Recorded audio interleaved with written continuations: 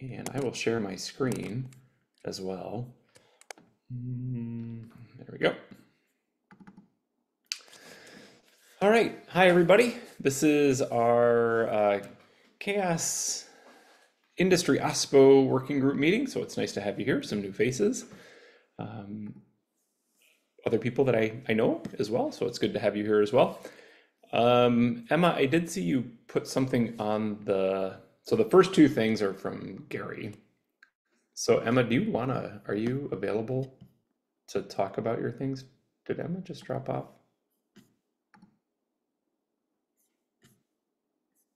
Maybe she'll be back. Yeah, it looks like she just dropped off. Okay, bad timing. I was just about to call her out. No problem. Excuse me. Bless you.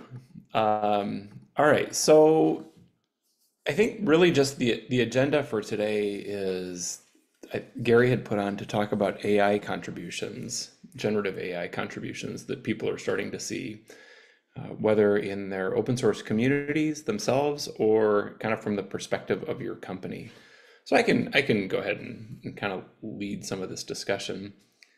I'm suspecting that many of you are involved in open source communities in some way, some form or fashion, either as maintainers or contributors or something like that. Are, within your communities, are you seeing reactions from community members with respect to generative AI, where, say, additional contributions seem to be coming in from that seem to be manufactured from generative AI? Are you seeing policy put in place inside of communities? How are your projects approaching these generative AI contributions? I can talk a little bit about this. Hi, everyone. My name is Chan Vong. I'm from the Comcast Open Source Program Office. My team is a small group, and we're distributed all over the US.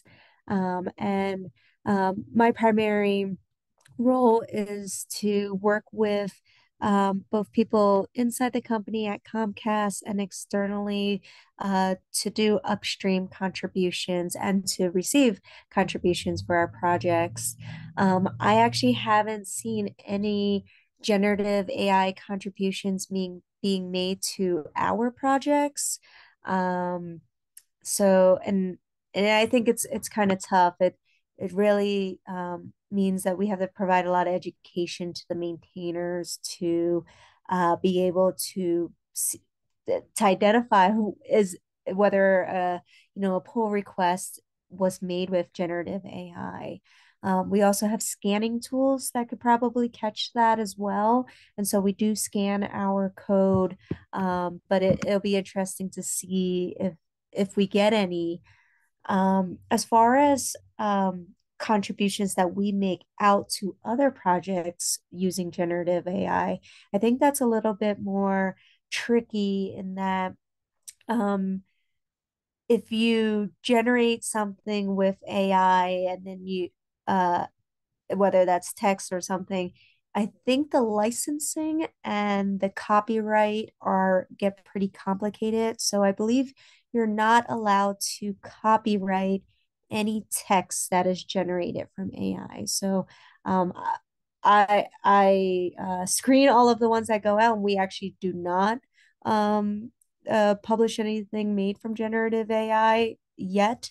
But I think that's mainly because of licensing and copyright issues. And that's just from my perspective, coming from a large company. Thanks, Jan. Does Comcast Yeah. have policy? Is this written policy or is it just kind of, you know, known throughout the organization that this is how to approach generative AI? Yeah, we have policies, principles, frameworks. We have it all written out Okay, for all of our employees to go by. But then those policies are also made from the current laws that are out there for generative AI. And I okay. know those are still changing in the industry. And so, you know, we keep an eye on the from the OSPO point of view, whether for the open source contributions. Okay. Do you ask upstream contributors from Comcast to make a declaration as to whether they've used generative AI? No, not right now. We don't. Okay. I think it's mainly been we don't have a declaration, but that's a good idea. Maybe I need to add that in my form when people are contributing. Do you use that? We actually have a different mechanism, not on the open source side of are you using generative AI? And if so, Okay. how is it being used? So it's probably going through that process. Okay. But again, we're still trying to figure out and kind of improve how to do this. It's all still very new. Okay. Yeah. Yeah. I totally agree with that that Yeah. too, that it's completely new. Other folks, are any of you seeing whether, I guess, whether it's at the community or at your company, kind of responses to generative AI? I saw nothing here, Datadog, about this, but um, I see that more and more people is using things like Copilot as part of IDE. So Yep. technically, you're using generative AI for boilerplate. The autocomplete is generative AI these days. Hmm. If you use Lion from JetBrains, if you use VS Code, uh, and I don't think anyone is going to write unless you do very, very, very specific novel thing, write code without those tools in 5 years from now.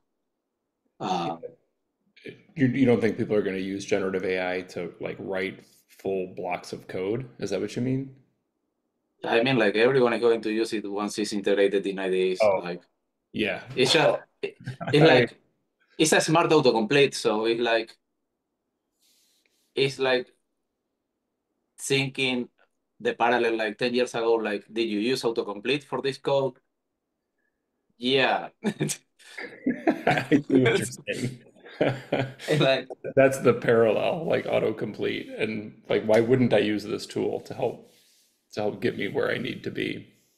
yeah, I don't think that I don't know. I'm using it every day, Copilot now, and like if I ask it for write something that is more than 20 lines of code, it's failing miserably every time. But for little pieces like, hey, I need a for loop that pick up everything here and put it there and check some API. Okay. And it wrote something, I edit it a little, that's it. And I don't think AI can claim copyright from that, especially until they define traceability. Because without backward traceability, the copyright they are using, where it's coming from. Yeah. Are you using it in this case, Damien, to like start a new coding block? Like get you 80, like get it lifted off of the ground, or are you using it to like kind of clean up what might be a PR to a project? You know what I mean? Just kind of make it prettier on the back end. Yeah, I mostly use it like so I switch languages all the time. When I switch from one language to the other, it's like usually like a good thing, like, yeah, I want to write this particular function, blah, blah, blah, and it will at least give me a skeleton of the thing in the language I am now, and I can do the mind switch on that. Yep, Like, exactly. oh, now, yeah, this, I need to care about the spaces. I'm in Python now. And then I need to write 100 lines that I could just copy paste from everywhere. I'm in Java. Okay. Because one of the cases I had heard as well was people using generative AI to kind of smooth out pull requests that might otherwise be um, closed without merge because they're ugly PRs, perhaps, or not kind of I, following I can process. see a, I Yeah. can see a lot of use in writing all the PR documentation outside from the code. If you're a second language speaker, Yes. that's probably always happening these days. Like if you have it integrated there, it will suggest things and it's going to be better. Everything I write is going to be like, oh yeah, you use it in place of on, and you use a D, and there is no D in this phrase, and because it's another language. If you want contributors worldwide, I would say a lot to be implemented in those tools, especially if GitHub start adding it there and Like other companies adding it there. like providing that as a service. Yeah. Other thoughts from people on the call as to where you're seeing generative AI show up? Maybe in your, again, in your communities or in your companies? Yeah, so hi, Siddharth Saidam from Lattice Group. Hey. What you've seen is the Gen AI has been a little unspoken onus, I guess, on the tooling organizations rather than the organization themselves putting across something. There's a reason in some way, uh, right or wrong, I will not comment on it. So what is happening is most of the organizations are in some way binded by their own tools actually. And when I say binded, I mean is every of their working or the value chain is involves some other tools rather than their own tools. uh, so for example, in Natras Group we have GitLabs prominently used as a CI/CD tool. So the onus is on, let's say, GitLab to bring some Gen AI ones which they have introduced in the bank, like the Google Duo.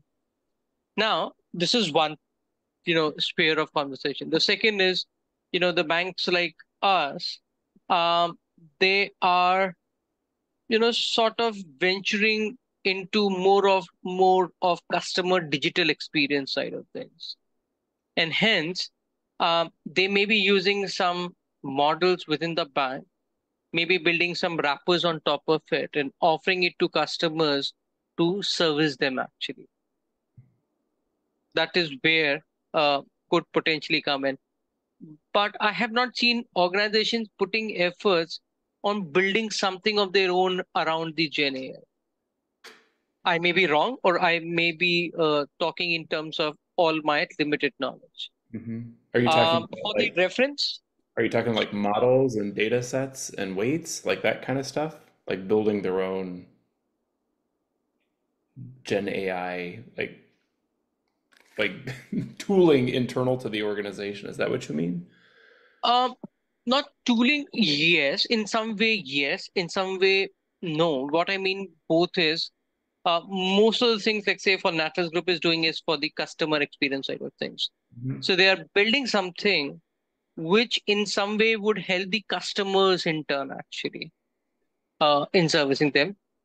However, there are cases where in the bank of ours, which, as I said, let's say GitLab, provides a Gen AI, GitLab Duo, as it Yep. is called, like, right? So we are using in the bank with a bit of customization. I won't say completely customization, a bit of that customization. For Emma, what I've also done is I was going through one of the studies that has been recently done by the Wharton School and the other, the Ivy League colleges on the GNAI with the high skilled worker. As a reference link, I've shared across. People can go through it if and time permits and interest goes on. So what they've said is a quick summary of it is GenAI has boosted productivity, but for the people on the junior level by 26%.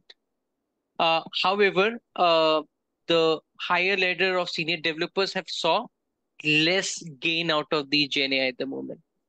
Reason being is since the junior developers or engineers are not so experienced, so they are using this tool to get that experience side of things. However, the senior developers have already so much experience that they don't need nitty gritties of coding to help them through the GenAI part of it.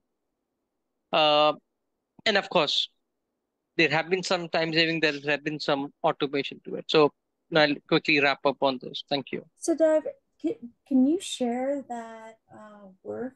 I'd be interested in reading more about how they came to those conclusions because in practice, I actually see people of all levels taking advantage of AI and but just for different reasons.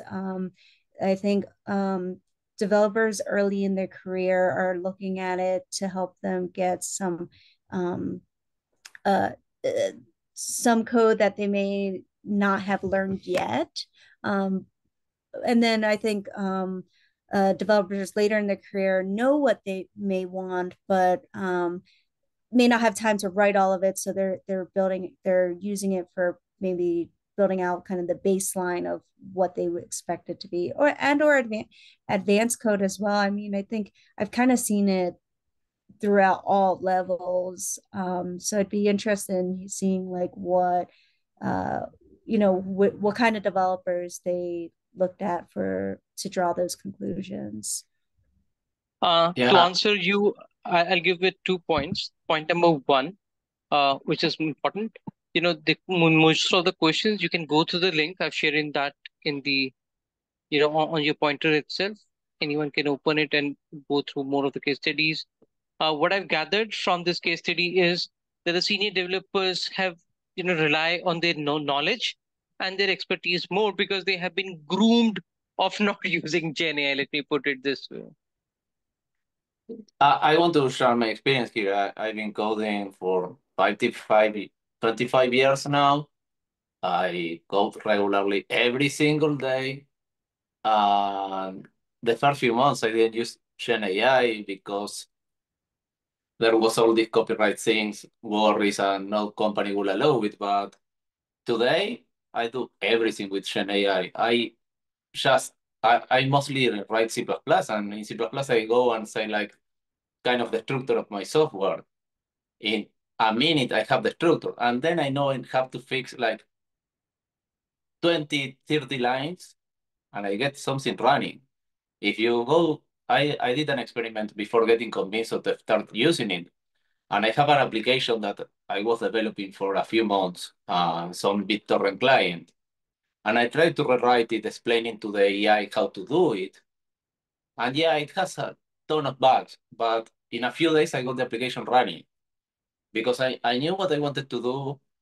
And yeah, the code didn't even compile from the AI. It was really stupid bugs, read after and right after reading things, it has pointers pointing to wrong places. But it made like 1,000 lines of code in the first day. I fixed those 1,000 lines of code to work in 2, 3 days. And I had a project that took me months. So I don't think that senior people is right now writing because they know the code. I, it might be depending languages in some cases. Maybe Python people likes to write code because it's shorter. But for those languages like Java or JavaScript that you have boilerplate of 100 lines in to define a class or stuff like that, it's like all that stuff I don't write anymore. I just tell like I want an object that has all these properties, do it. And I want to print it here and I want to debug it here. And then I do the fixes, but I think you will see more and more senior people doing that. Uh, Maybe they are late in the game because probably they are older like me.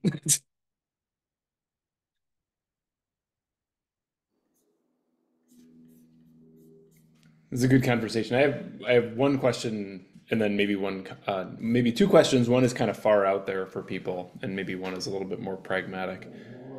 Would you ever see a scenario where a company would use generative AI internally to solve their problems as opposed to going out and using an open source solution, say like a library?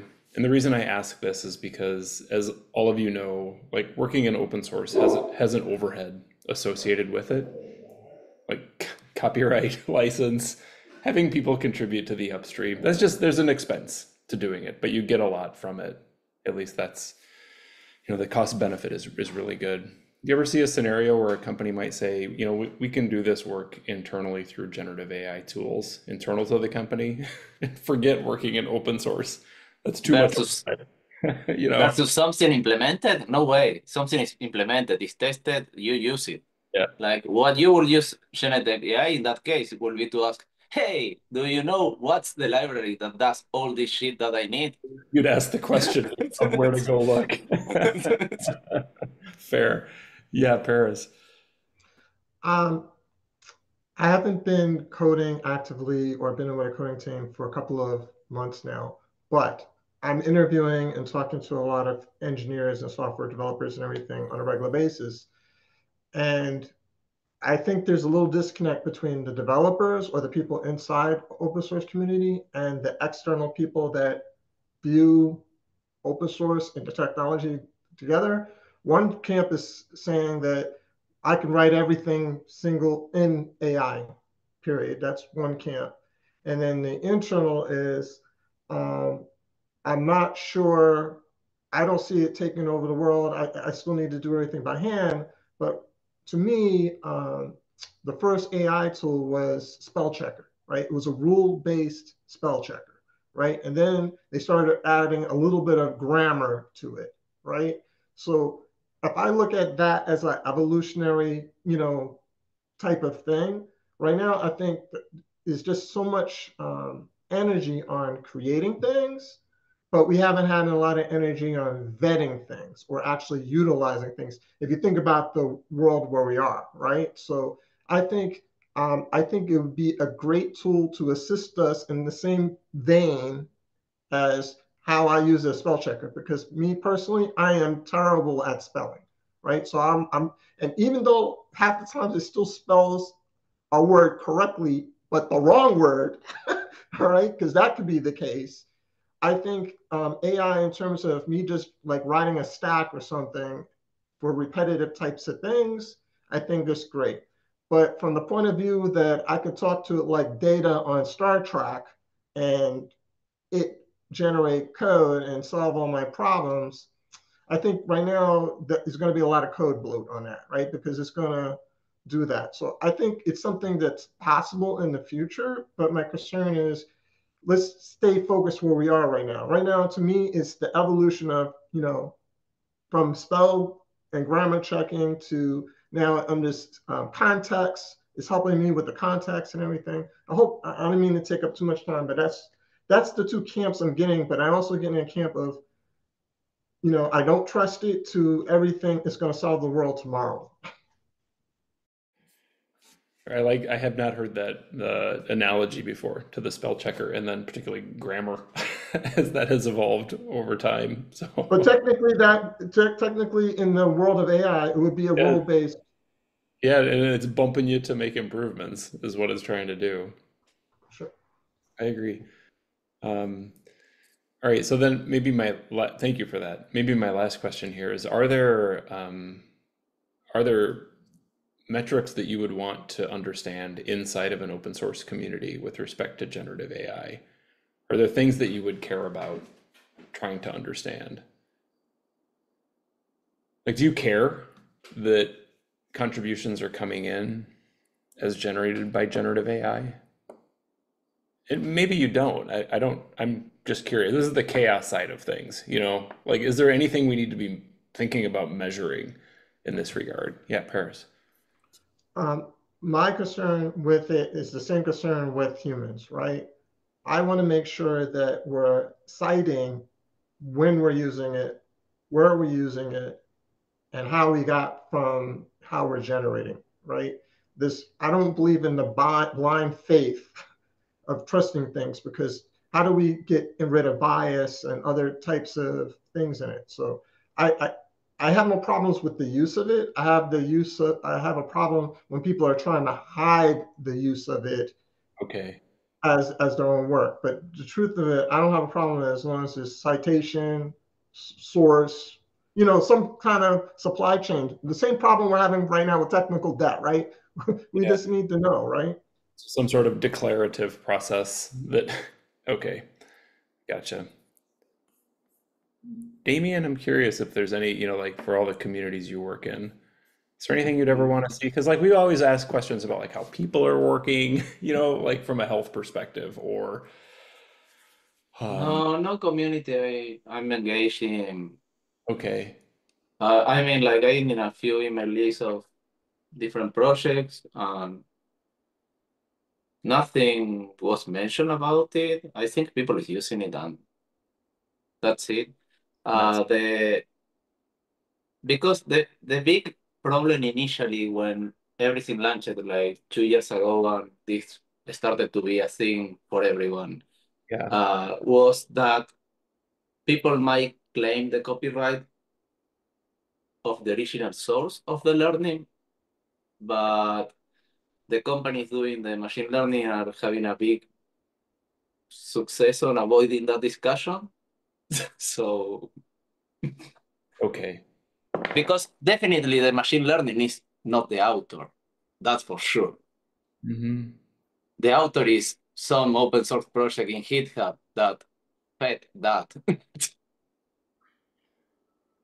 Let's say if you kind of get 5 lines of code from the machine learning, they will look pretty much like 5 lines of some other project. Fair. Okay, that's helpful.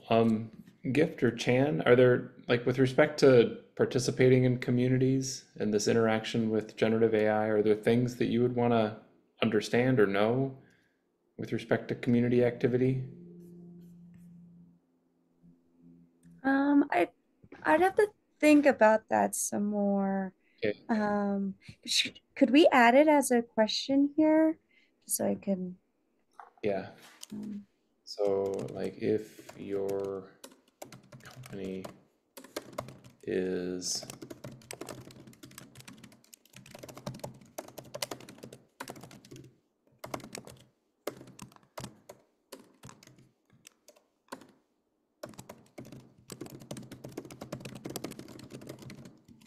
something like that. Does that make sense? yeah, it does. I want to save that in my mind and think about it. So thank you for putting it out. I think this has come up a few times across the Chaos project, just as as this is becoming a little bit more prevalent through things like Duo that was mentioned and obviously Copilot. Like, Mhm. do we care or do we not care?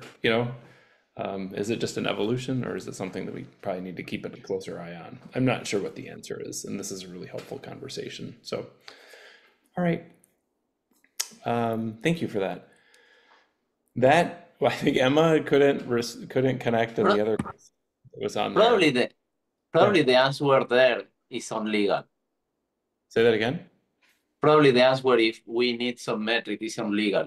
As far as legal don't care, I don't think we care. Like legal. Legal Like, departments, yeah, they might take a position about this at some point. Is this something that might affect copyright, might not affect copyright? I guess. And as soon as you have a legal department that decides on that, we might need to do some metric about it. I Like how, didn't heard about any yet. okay. Okay, that's fair. I'm wondering, like, from that perspective, Damien, like that type of question that we would ask against the communities would originate from the companies themselves, not necessarily from the communities. Okay, fair. Okay, great. I think that's a point well taken. Um, all right, I'm at the end of my agenda. So I think we're good to go. A lot of people are traveling. I really appreciate this conversation. I think it gives us things to think about just with respect to metrics and generative AI. So appreciate the time. Thanks for coming. Okay. See ya. Thanks for Hey, have a organizing. good rest of the week, okay? Take care, everybody. All Thanks right, for bye coming. everyone. Bye.